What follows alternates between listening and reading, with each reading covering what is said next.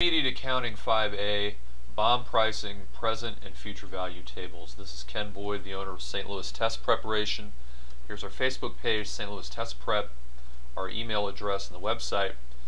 Cost Accounting for Dummies is my book that will be out in March of 2013, and you'll see on my website that I'm teaching a free online course that will be ongoing at least every month, possibly every several weeks.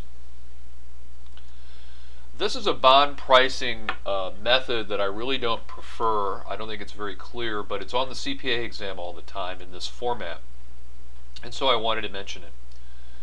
This is bond pricing using present and future value tables, and the concept here is that if you have an investment in a bond, it provides two cash flows. The first is the interest payments you receive, and if it's a corporate bond, which is typically the one tested on the exam, it's typically semi-annual.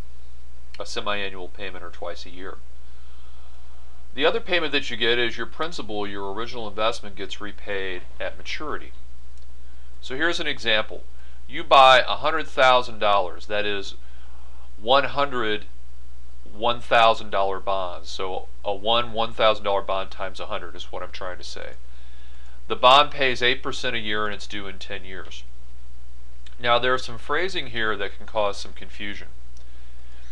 In the question that a student sent me, the question said purchased to yield. It also may say priced to yield.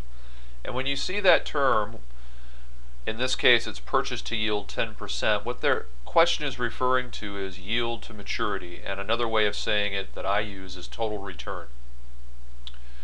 Because there's two types of earnings for a bond. Now I talked about cash flows up here, but now let's think about earnings or income. The first is just like the cash, you get an interest payment, and if it's a corporate bond, you get that twice a year. However, you also get another return, and again, this is an earning, not just a cash flow, earnings. You may have a gain on the bond if you paid a discount, and a discount means paying less than face amount. Or you might have a loss on the bond if you paid a premium. A premium by definition is when you pay more than the face amount.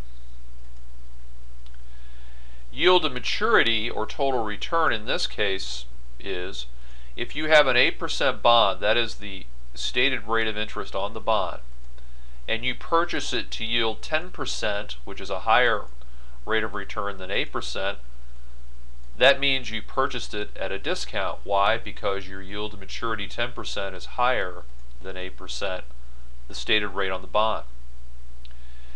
If the bond has a stated rate on its face of 8%, but you purchase it to yield 6%, a lower rate, you've paid a premium.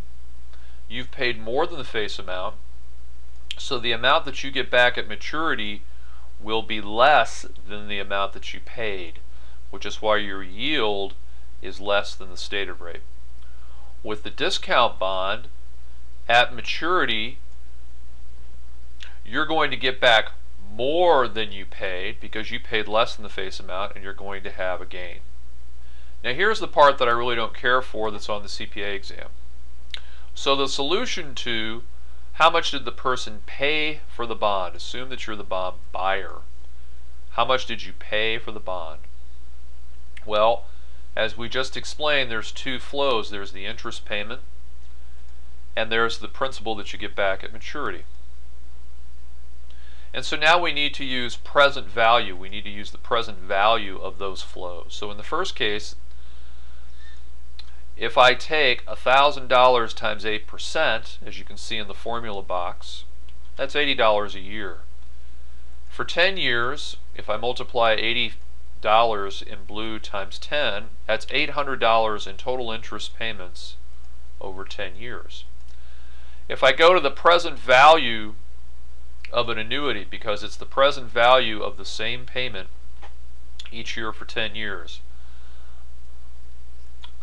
if I look at the table, and I didn't pull it up, you'll find on the table, and you can find present and future value tables on the web, it's 6.1446, and there'll be some other rounding there. So if I multiply the $80 that I get each year for 10 years times the present value of an annuity factor, I see that the $800 if I present value it, is worth $491.57 with rounding.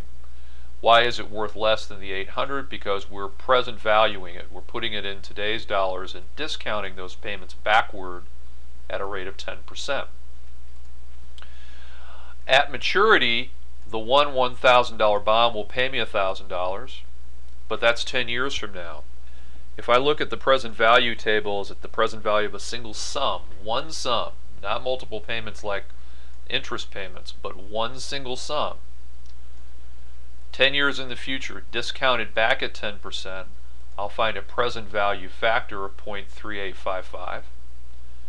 And if I multiply $1,000 face amount times 0.3855, I get today's value of the principal payment.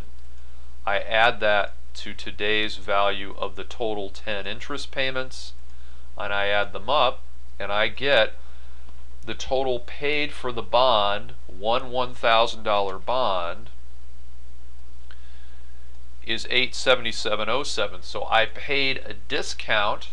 I paid less than the face amount of $1,000, which is why my purchase to yield is a higher yield than my face amount. You'll notice that I used 10% in the present value tables because that was the purchase to yield percentage used in the question.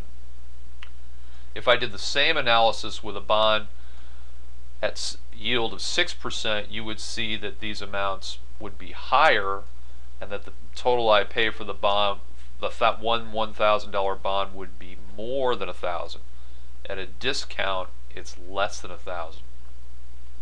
So we wrap up the question by multiplying the purchase price for one bond, 1,000, times 100 to get to $100,000 in bonds, which is what I do here.